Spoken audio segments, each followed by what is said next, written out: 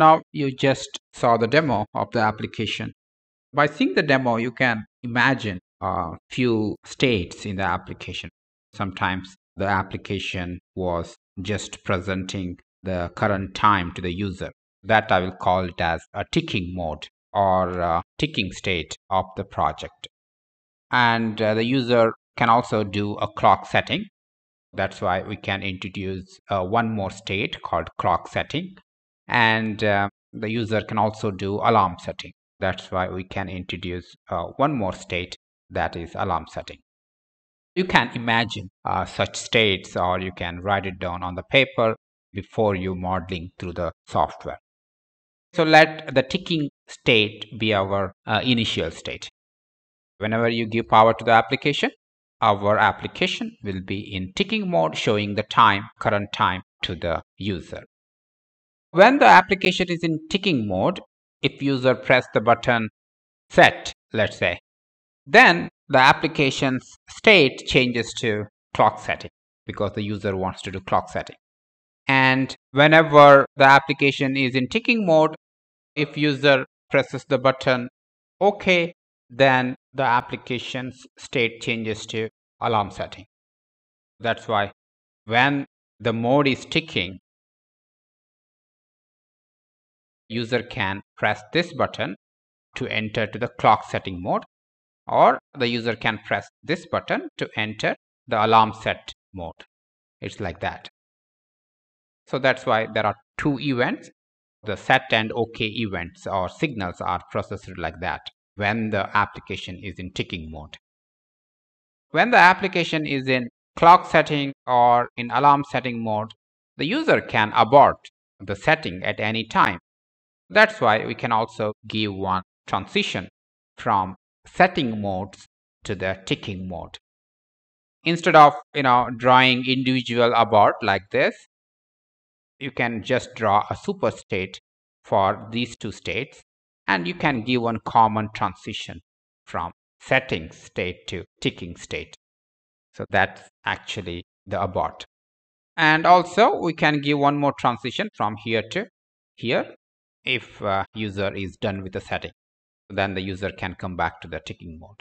So the only difference between this one and this one is here the setting is approved. That is, the setting is saved. Here it is not saved, it is aborted. After that, we can create one more super state for all these states. Let's call it as a super state clock. And we can introduce one more event or signal called alarm, which takes us to the alarm notify state. Because alarm can happen at any place. It can happen here, it can happen while you are doing the clock setting, or it can happen while you are doing alarm setting. Instead of giving three transitions from here, here, here, you can create one super state called clock, and then you can just give one common transition from here to here. That is for alarm signal. When the application is in alarm notification state, it can show the alarm notification to the user. You just saw that in the demo. And whenever user presses the button OK, the alarm notification ends and the application now goes back to the history of this clock state. Because when alarm took place, the user might be doing some clock setting or alarm setting or something. That's why it makes sense to come back to the history state. I hope that makes sense. And inside the clock setting, we have to draw some more substates to configure the hour information, minutes information, seconds information, and other things, which we'll see later. This is just a zoomed out picture of our whole state machine. So our main application structure, we have to create one main application structure for which we are drawing the state machine.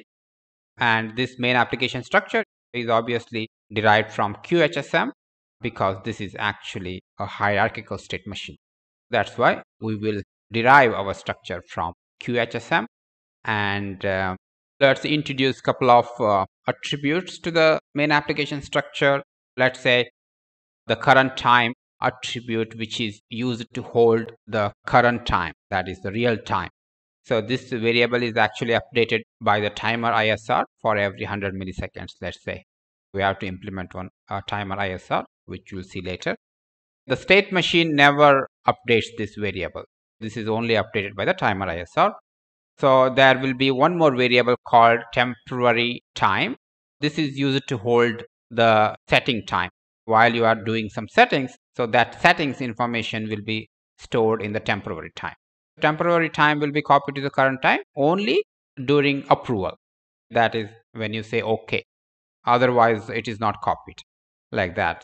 Alarm time holds the user's alarm information, and there will be one more variable called alarm status, which holds whether the alarm is on or off, that is active or deactivated state. And also user can select different time modes, like the time can be represented to the user in 24-hour format or 12-hour format. That information, that the user selection, is stored in time mode variable. And there could be some other variables or other attributes we may be using while drawing the state machine. So we'll see that later. If you want more attributes, then we will keep adding those attributes to the structure. Currently, I can think of only these attributes. So signals, as you saw in the previous picture of a state machine, these are the signals I'm going to use: set, OK, abort, alarm, and there will be one tick event which is sent to the state machine for every 25 milliseconds. This tick event we can use to update the display, or if you want to blink some warning messages, error messages, alarm notification messages. So we can make use of the tick, which is posted to the state machine for every 25 milliseconds. Now, before going to the next lecture, so to do for this lecture, you have to create a new project 007 clock alarm in VS Code and copy paste the lcd.c and lcd.h files attached with this lecture in VS Code project folder src.